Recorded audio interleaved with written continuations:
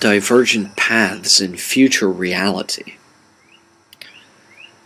Because we can measure the cycling changes of good and evil, what is called karma in the Orient or morals in the Occident, as they occur naturally affecting events in our reality on Earth from behind the scenes, so to speak.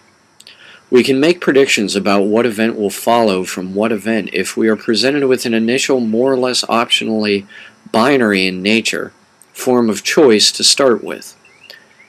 If, for example, we can say X in reality translates to good in the higher dimension, or that Y in reality is worse or more evil and pulled toward the lesser dimension, within a system where realities X and Y can overlap and are not mutually exclusive, then we can formulate these out to decipher how they would each and all relate to one another over a fixed duration of time. Thus, there is good X and worse X, which is XY, and evil Y and better Y, which is YX. So we can see that in a cycle these proceed from one to another over a fixed duration, such that X leads to XY to YX to Y, and then back the way it came, such that from Y to YX to XY to X, and then back again to Y. Now, if we can say X and Y are not mutually exclusive, we can formulate two currents braided into one another, such that if one begins on X1, the other begins on Y2. And we may assume they both recycle throughout their respective patterns at the same rate over the same fixed duration. Thus, X1 to Y1 to X1, etc., would occur simultaneously to Y2 to X2 to Y2, etc., and vice versa. Now draw a flat timeline between these intertwining dimensional supersymmetric string dimensions, and where they peak and trough, converge and diverge, to and from this middle path occur the patterns, formed in our own reality as heaven and hell, conflict here over time. So let's start on May 5th, 2000, and end on December 21, 2012. If X1 and Y1 at the start, then Y2 and X2 at the start, and then so forth and so on until the end. Romney wins the Republican nomination. Romney versus Obama equals the New World Order wins.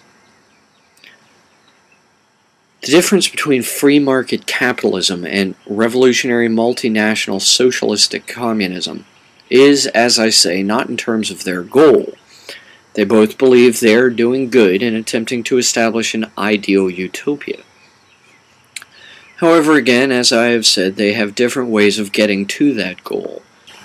The tactics used by free market capitalism, as Ron Paul and the Austrian Economics School define it, include only anti-racketeering laws alone, leaving the rest of all economic business dependent only on sound money, or solid coin currency. The tactics used by socialist communism are far worse, and opposed to the tactics of free market capitalism as well. The tactics employed by socialist communism are, as already mentioned, revolution and multinationalism. Under Barack Hussein Obama's administration as U.S. President, we have seen countless nations in the Mideast and Africa overthrow their national government's officials, countless European and formerly Soviet nations declaring insolvency as their central banks call in their debt, and in the USA the formation of the homeless Occupy and anti-tax Tea Party movements. All of these activities have been met with a wet blanket response from the U.S. President, who has been busy enough gossiping about green energy this and metrosexual marriage amendments that, while remote-controlled drone bombing them and crossing off enemies from his list. His presidency is defined by the looming shadow of massive tax hikes due to the continued bottomless war chest and the ongoing legislational attempt at state supply-side funded, federal-level government-mandated universal health care, the universal joke called Obamacare. The threat of what he may be capable of during his second term is second only to the threat of a Mitt Romney presidency. Because Mitt Romney is both a Republican and not the incumbent, he has no chance of winning against Democrat incumbent Barack Obama, if their platforms are compared. Romney is everything bad ever said falsely about Ron Paul incarnated. He is an unelectable racist and he hates the poor. The pattern over at least the last 7 presidents, with Ronald Reagan R for 2 terms following D, Jimmy Carter, then 8-year Bill Clinton D following 1 term R, George Bush Sr., then 1 term D Obama following 2 term R Bush Jr., infers that in this trend, Obama has the possibility to win a second term also, depending on if he has a weak Carter or Bush Sr. or a strong Reagan, Clinton, Bush Jr. voter turnout. The New World Order appointed him. He was chosen to take the Democrat nomination over current appointee to Secretary of State Hillary Clinton at the 2008 Bilderberg meeting. So the New World Order may decide his fate. They would very much like to pit him against a weaker candidate from the other party and let him win a second term. Unfortunately, the reality of the situation is preventing them from being able to pull this sham off. The elder members of this rich elite cabal of globalists have got no idea how justifiably pissed off the real people of the world were after the stolen election of 2000 that led to 8 years of the autocratic and tyrannical W administration. We will not tolerate either a failure by our government to obey the will of the people of this nation in the 2012 election, nor will we accept the imposition onto our living body of the innate evil of martial law. If Mitt and Obama are the 2 candidates, then there is no lesser evil. Both equally spell certain doomsday. Both belong to the New World Order, and their plans employ only the tactics of socialist communism. Ron Paul wins the Republican nomination. Ron Paul versus Obama, Liberty wins. A vote for Ron Paul, dead or alive, checked or written in, is a vote to say fuck you to the system. The MSM has made quite a bit about Obama having stolen a large portion of the pre-Y4L era Ron Paul movement's newer converts in the later months of 2008, after Ron Paul conceded, when it looked like the only options to elect for president were either Barack Hussein Obama, Democrat, or John McCain, a warmongering, racist, bigot Republican, for who would follow the by then massively unpopular W. Bush administration. Obama was clearly the lesser of 2 evils against McCain, and he would be again against Romney. However, both in 2008, when I wrote Ron Paul in on the ballot, and now in 2012, Ron Paul could, can, and God willing will beat Barack Hussein Obama hands down. He does in most statistical data sets when they're polled head-to-head. And more importantly, Ron Paul has already transformed the rhetoric of the Republican Party to a position now somewhat to the left wing of Barack Obama and the modern Zionist AIPAC-funded Democrat Party that supports him. Ron Paul does not just want peace in our time. He is, and has been for many terms now, demanding peace now. That is bold and daring, and it takes brass balls too big to be busted by even Sacha Baron Cohen dressed up as Bruno, which, by the way, Ron Paul happens to have. The MSM prey around Ron Paul like vultures, and it is our fucking duty as the American people to tell those pricks to go fuck themselves. They are the same stuck-up snobs you didn't like in high school, and now they run your government, own every network on TV, and broadcast their own version of the truth on their cable network news media channels. So whatever happens between now and this coming November, I would urge you, whoever you are who might read this by then, to write in Ron Paul on the ballot if you have to, alive or dead. Ron Paul is an idea we can all look up to right now, and hope one day to achieve even more than for the same cause. Potential long-term outcomes. Romney, Obama, and Ron Paul all believe they are doing what is good and right and just from their own point of view. Romney and Obama share the same point of view. Both want bigger government and more war. Romney wants to expand the wars and Obama the welfare, but both want the government to go hat in hand begging for that money for their programs to the Federal Reserve privately owned U.S. Central Bank and borrow it. They collect it back from us in taxes, but they fund their programs first. That's the way it goes. Either you think welfare is a lesser evil, or you think that war is for the greater good. There are no compromises on this matter in Washington, D.C. Both parties are backed by the big banks, who are owned and operated as FDIC-insured member banks of the Federal Reserve System of the USA. Both parties advocate the same thing, only using different reasons to justify doing it.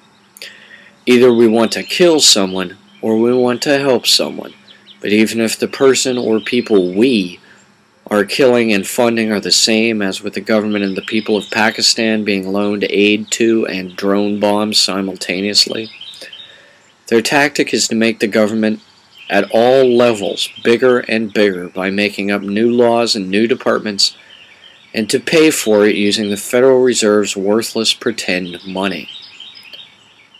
Then the Fed expects to be paid back for their loan of this counterfeit crap, and so the government turns around and takes the taxes out of every citizen's paychecks. Make taxation voluntary.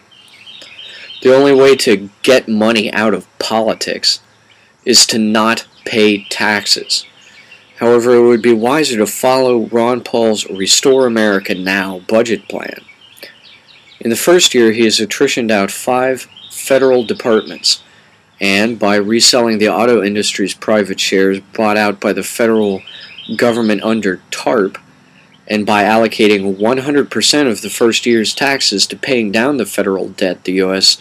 government owes the Federal Reserve, he will avoid cutting any of the mainline welfare or warfare departments and manage to balance the budget to zero debt by the end of the first year and the beginning of the second. By tax season 2014, you might not even have to pay taxes. All you have to do is vote Ron Paul. Neo-feudalism under corporate monarchies, polluting a collectivist dystopia. Imagine a second term with Barack Obama as U.S. President, Joe Biden as Vice President, and Ben Bernanke as Federal Reserve Board Chairman. Imagine a first term of a Mitt Romney presidency with Rand Paul as Vice President and anyone, even Ron Paul, as Federal Reserve Board Chair. Firstly, I could not imagine Ron Paul accepting that post on the grounds that, to quote myself, if Einstein runs for president of the free world, you don't appoint him head of designing new bombs instead. A vote for either Obama, with whoever is vice president, or for Mitt Romney, even if Jesus Christ himself or his running mate is Veep, is a vote for the same thing, Goldman Sachs, a Wall Street investment megabank. They have donated the majority of their campaign contributions to both Obama and Romney. Both Obama and Romney are two sides of one coin, and this coin is non-refundable. If either Obama or Romney wins, there will be a global economic downturn the likes of which no one has ever seen before on this scale. Breadlines will form in all nations as hyperinflation makes staple goods unaffordable. Revolutions will take place across the planet. In every major city there will be uprisings against the local governments. Riots and looting will raise all we have worked so long to erect. Massive toxic pollution will occur as the infrastructure for our fossil fuel energy industries begins to rust. and eventually plagues will spread from lack of sanitation. New human-targeting diseases will mutate, starvation will overtake many. Some might foolishly seek shelter in the deep underground military bases, the DUMBs, or attempt to implement global martial law. It will be too late to save our species, and we might take the entire planet Earth down with us. If either Romney or Obama wins, to quote Gerald Celente, we lose. Libertarian, anti-taxation, pro-gold redistribution, anti-corporatist utopia. What is wealth? Wealth, most agree, is all your property, all your resources. But you would never trade some things you own. Those are your savings, what you want to keep with you. The rest is merely fodder for the ever-circulating free market. Now, among all the rest of your assets that you would be willing to trade from, wouldn't it be great if you had just one thing that you could trade in instead of trading away all your collection of different goods? Well, when they ask you at the grocery store if you want paper or plastic, and you unthinkingly reply your preference, you should think about the question, what is money? What works best as money? What is the difference between different forms of currency? The matter of gold is too complex to debate here, but suffice it to say there are enough planchette factories now in operation to mint enough gold coins for at least the amount of circulating paper cash currency in the U.S. market by tax season 2014. All you would need to do would be to vote Ron Paul. In a libertarian form of government, the federal level would be reduced to a small system of courts, to quote Libertarian Ayn Rand from the now movie and book Atlas Shrugged, and their sole function on that level would be to try financial crimes as treason. Wall Street corporatist racketeering, investment bank, Federal Reserve counterfeiting, and lobbyists and campaign contributor insider trading crimes are only a few. Besides the laws applying to high finance in a libertarian and or socialistic communist utopia, there are no laws applying to anyone as individuals. All the economic shackles of sociopolitics would shatter, and the MSM blinders be torn away. Of course, we should all know by now that this utopian vision can be brought about by only one of the two possible ways imagined for doing so. The socialistic communist strategies of revolution and multinationalism will result in a dialectical compromise methodology, a conceptual infinitely repeating halves scenario, whereby their goal of a utopia will never be reached, but will always retreat from their grasp like the horizon on a globe. Only by liberty, by liberation, and by liberating of the free market from the shackles of government regulations written by the rich elite for their own benefit, only then will we be able to achieve the straight and narrow, or middle path, the so-called royal road, to an anarchist utopia. Most likely outcomes given historical dialectics. Given the New World Order appointed the present incumbent U.S. President, and thus his fate is in their hands, and given that the New World Order is socialist-communist in the philosophical composition of its elder members, who encourage their younger groupies to use the tactics of revolution and multinationalism, and given these tactics form a dialectic of incremental compromises until eventually the New World Order's collectivist vision is realized. So, given all these things, and knowing the New World Order is well enough powerful to have Ron Paul killed at any moment, it is possible to plot the most likely scenario from the points of view of either Ron Paul winning the presidency of the U.S., which would be good, or Obama or Romney winning, which would be worse. If Ron Paul wins, his 4-year term in office will be just as laid out in his Restore America Now budget plan released in late 2011, early 2012. I recommend reading that document if you've had the time to read all this too, because it will explain the American way out of this mess we're in. On the other hand, there's the New World Order, or globalist way to do things. They will attempt to keep localizing each new bankruptcy as they occur, country by country as they have in Europe. They will keep localizing each new revolution as they occur, as they have country by country in the Middle East. They will keep sending SWAT police teams in to break apart Occupy events in city after city, and localize the coverage in the US MSM. The real people are tired of the bullshit, and getting more royally pissed off with each passing second. The planet is, for all intents and purposes, a ticking time bomb right now. It can go either way, insofar as Obama and Romney are like Lenin, and Ron Paul more like Trotsky, as the socialist communists would have you know about. Or you can ignore the MSM and opt out of all taxes and benefits from the federal government, just by voting Ron Paul. Gradual scaling down of mega corporations by IRS racketeering busts. Regardless of how it turns out in the general election this November, the big investment bankers know the heydays of 1980s corporate and Wall Street Reaganomics, the heydays of the 2000s George W. Bush era tax breaks and endless war, the Obama heydays of 2008 through 2012 when corporations, Wall Street, and big investment banks got a fat taxpayer-funded bailout. All those heydays of a bullshit market are over and done now. There's no going back to those days ever again now. There is simply no way to continue to spin their web of lies in the MSM beyond this coming December.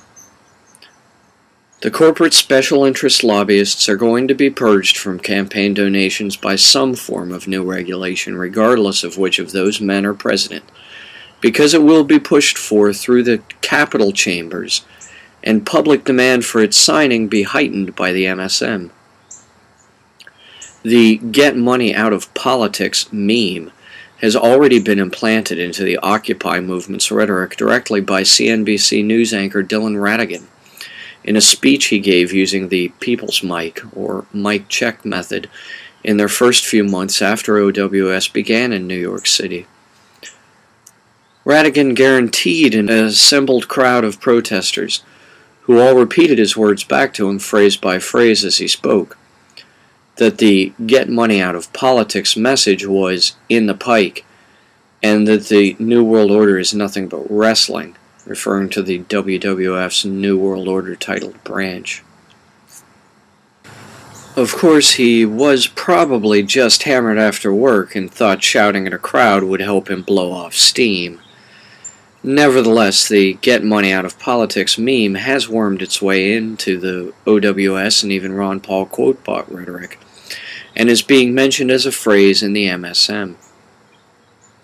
This much is fact, but it may be an attempt to plant a New World Order-sided Trojan horse inside the OWS and Liberty Message rhetoric made by the Bilderberg Group, who themselves may at this point be an abandoned shell group, as Japan-embedded journalist Benjamin Fulford has proposed, while the real elites are holding conferences elsewhere at some other time, as Fulford forwards this June with the White Dragon Group representing the interests of Japan and the Japanese.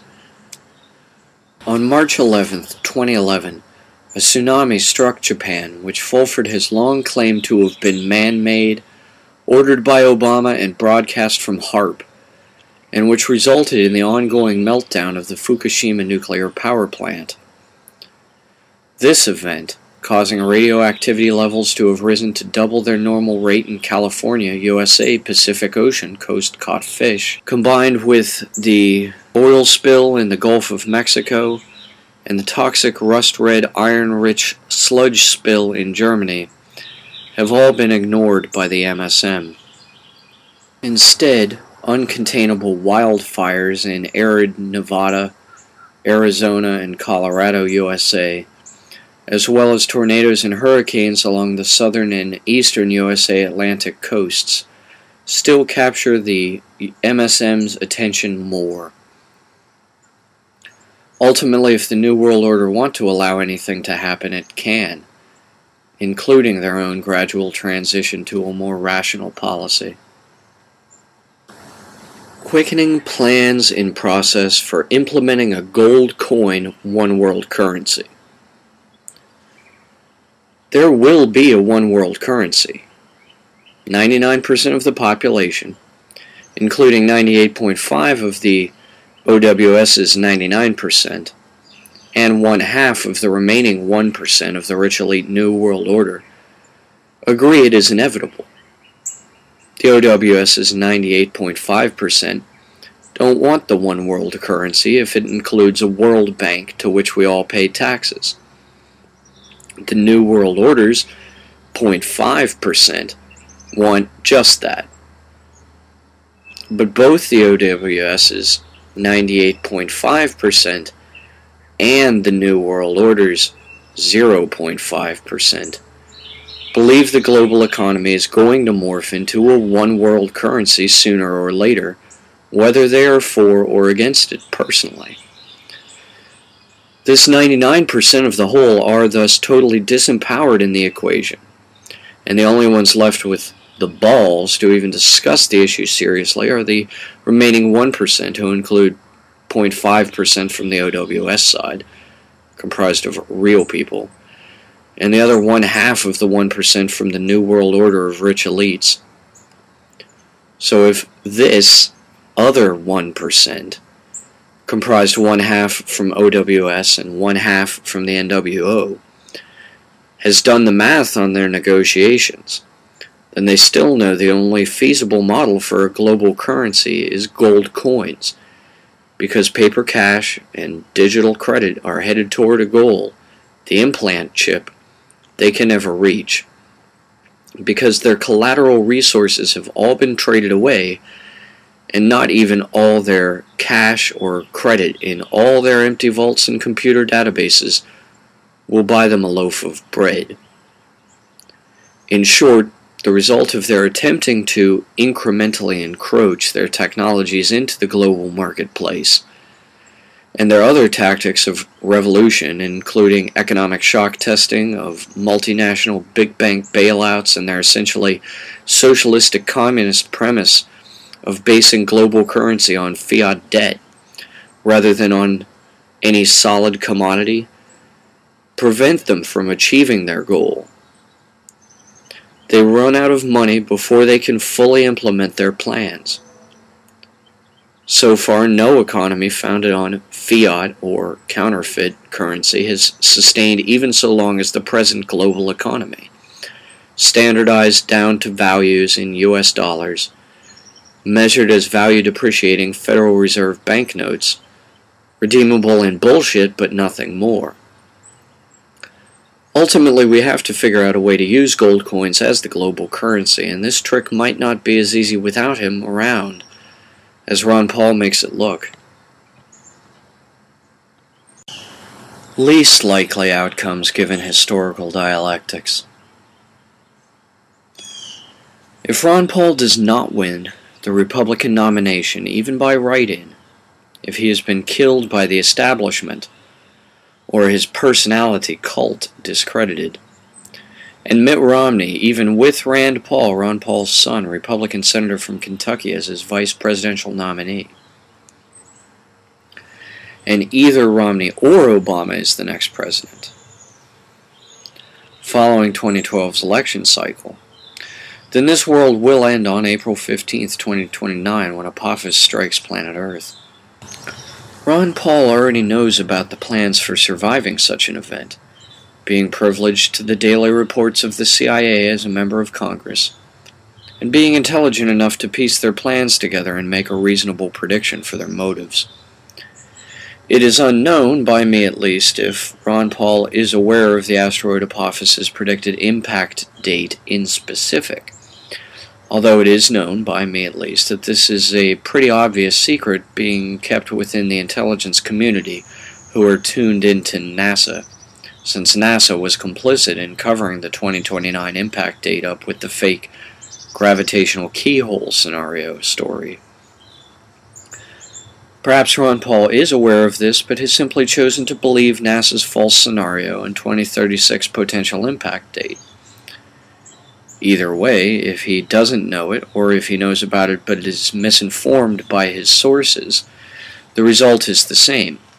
His patience as a person has allowed him to believe there is enough time for people to prepare to deflect Apophis, or rather to avoid Armageddon and World War III in general, to cure a global economic meltdown, etc., when many, many people would disagree with him about that. Perhaps he is only allowing himself to be used as a political pawn, in some vague hope that it will help the liberty message whose torch he carries. Or perhaps he knows we are all doomed either way, and was only trying to provide a glimmer of hope to the damned, no matter how futile doing so may be.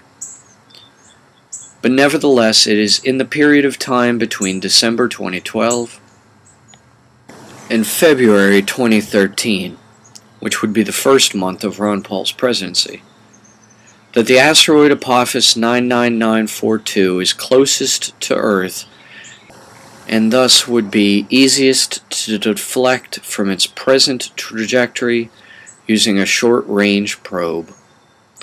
It is our best shot at being able to deflect it, and neither Obama nor Romney have the guts to send this mission. They would rather say, do it later. Ron Paul alone would be busy enough working on restoring the U.S. and hence the trickle-down global economy, allowing us to be able to do it later, because under Romney or Obama, that later would never come. The IMF suing the UN for recognition of sovereignty to implement global martial law. Worst case. The USA can and should, but probably will not, regardless of who is US president next, just renege on paying back its outrageous and imaginary debt. It can, simply, dissolve and repossess all the holdings of the Federal Reserve Bank. The Fed has fought long and hard for the independence clause in its charter entry in the Federal Register. It is a government-sponsored, not owned, enterprise. This means the government uses the Fed as its sole banker, but that the government can effectively fire the Fed as such and hire any other bank to perform the Fed's duty, or even abolish the use of a central bank in the USA altogether. Ron Paul's Restore America Now budget plan represents almost a final chance for the government to abolish its debt and still be allowed to fulfill its duty and obligation in the eyes of the law, without simply declaring federal-level government bankruptcy to the Fed, and thus passing ownership over the government's authorities to the private owners of the U.S. Central Bank. If we, the U.S. people, do not elect Ron Paul, the result will not be lawful, and will thus prove much bloodier. If the U.S. government does, as I would say it should, renege on its debt to the Fed and dissolve the institution of a U.S. central bank entirely, repossess its gold and distribute that as their currency, then everything will be the same in the end, but there will not be as bloody a revolution when the Fed rebels against the government's threat to its debt. If the federal-level government of the U.S. defaults on its debt, the Fed will try to collect, but they will not be successful. If the government pays the Fed back and then dissolves their use, the Fed will have no legal recourse to stage any coup attempt at all.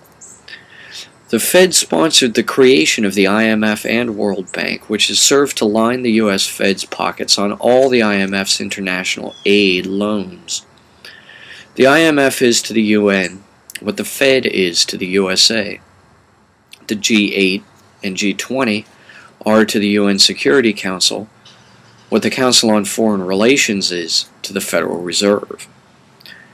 If the IMF is empowered by precedents set in the case of the USA's federal government versus central bank to be allowed by the armies of the world to collect its debt, thus enslaving the peoples of the various nations to taxation, exclusively controlled by and benefiting the IMF, the result is corporatist neo-feudalism.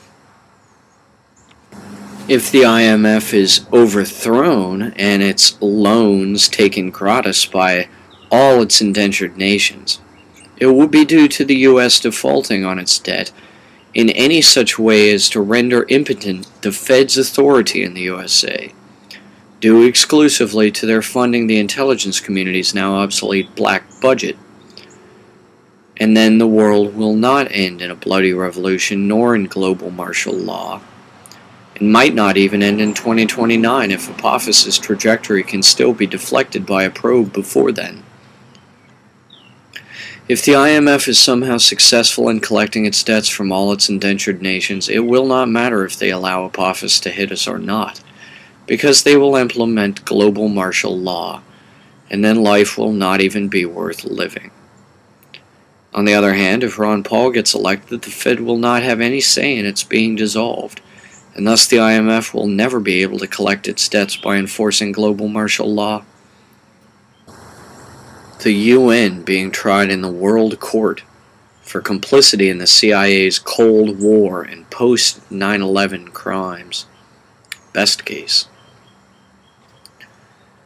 It would be wrong to think of the role of the UN during the Cold War between the USA and then Soviet USSR of Russia as that of referee between these global superpowers.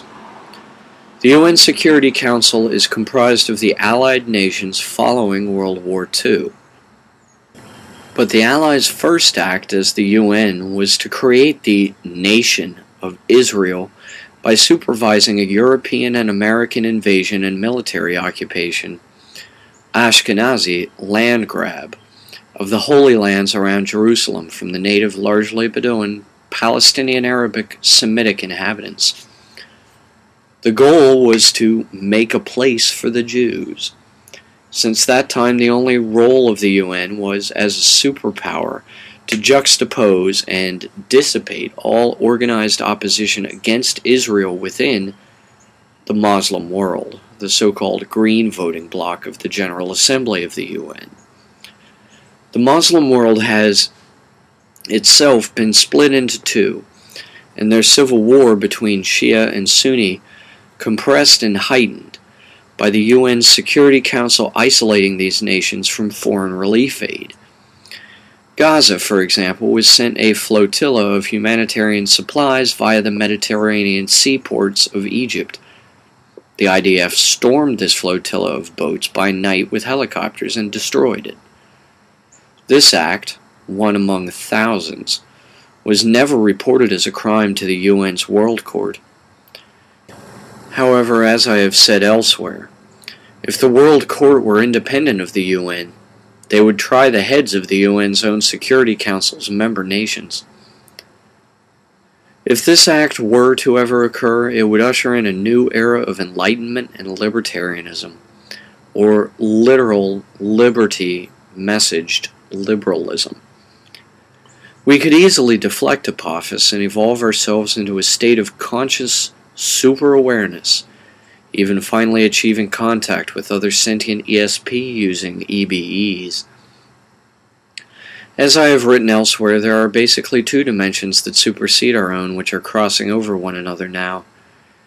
In the future of the worse world line, the IMF assumes sovereign control above the UN. In the better future, the UN's Security Council could be dissolved. It all depends on whether the U.S. federal level government or the privately owned Central Bank of the USA, the Federal Reserve, triumphs in the end. Global Emperor Ron Paul. There is another possible outcome, even if the USA federal government ousts their control of U.S. popular public opinion from the Federal Reserve Central Bank. And that is if Ron Paul is appointed Secretary General of the UN. I don't have any personal opinions about this option at this time. In my opinion, it would be a coin toss as to whether he was able to implement a gold coin currency either local to the USA as U.S. President or globally as UN Secretary General. Ultimately, it comes down to the question of which is more important to Ron Paul personally, as a libertarian and as the champion of liberty. Would it be better to have a sound global economy based on gold coin currency, or would it be better to attrition out global government? As Secretary General of the UN, Ron Paul could do both, but as President of the USA, he could accomplish both on that nation's local level, and thus allow it to lead by example anyway. So it would be better in the short term for Ron Paul to be U.S. President than in the long term it would be if he were UN Secretary General. With Ron Paul as U.S. President, he can work to dissipate the effect of the UN and to dissolve its relevancy on the global stage of geopolitical theater. This would prove more effective than dissolving the post and the legislature of the UN as Secretary General. But the effect it would accomplish would be nearly the same. It may appear to some that it would be more expedient to place Ron Paul in charge of the existing New World Order than it is to allow him to accomplish its abolition from outside of its inner circles. In all likelihood it would not be, and whether the coin of chance lands on heads or tails, it's still a coin. The real issue of breaking the Federal Reserve Bank, abolishing central banks in general, and scaling back the practice of savings banks to become investment banks by making loans, let alone charging interest. The real issue should be implementing a gold coin currency and returning the people of this planet away from interference in their personal lives by the USA's federal government. If the liberty message is followed through on to its ultimate extension, it means a world where the laws of society are no longer necessary to enforce with a standing class of armed citizens, police and military, because all of us would be allowed to carry a gun. It would be a society where everyone owned, but no one ever needed to use, a gun. There would be no laws to enforce besides those of commerce against racketeering, forming corporations, or as they were originally called, confidence artists colluding in a conspiracy, against counterfeiting, creation of fiat credit to loan, against price fixing, charging interest on loans, and against taxation, collecting debts using violence. This can be achieved with or without Ron Paul personally, but it cannot be achieved without breaking the current New World Order of elder-rich elites who shape and design policy via the independent actions of the CIA, whose black budget is funded by the independent from oversight Federal Reserve. Right now, Ron Paul is simply the only public figure with the balls to stand up against the New World Order.